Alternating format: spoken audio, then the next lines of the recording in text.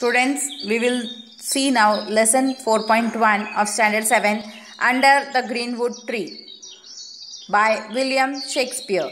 Under the Greenwood Tree, written by William Shakespeare, tries to convey to us the happiness one gets living in nature, surrounded by all the wonders created by God. He invites people to come and relax in the green forest, away from their daily routine of life, and enjoy the beauty of nature. He also tells the people that in the forest their only enemy would be the weather, which could be easily tackled. Now let's see one by one stanza of the poem. Under the greenwood tree, who loves to lie with me and turn his merry note unto the sweet bird's throat. Come hither, come hither, come hither. Here shall he see no enemy but winter and rough weather. Greenwood means forest filled with trees full of green leaves. Merry means a musical sound.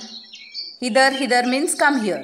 So in first para, poet is telling that people should come and stay in the forest, enjoy the beauty and musical sound made by the birds. Who doth ambition shun and loves to live in the sun, seeking the food he eats and pleased with what he gets. Come hither, come hither, come hither. Now, poet tells us that there is no ambition to achieve anything. Shun means to avoid, means we should avoid everything. We should forget everything. Seeking means looking for food to eat. Food means the natural things which we get from the trees. And pleased means happy with what we get.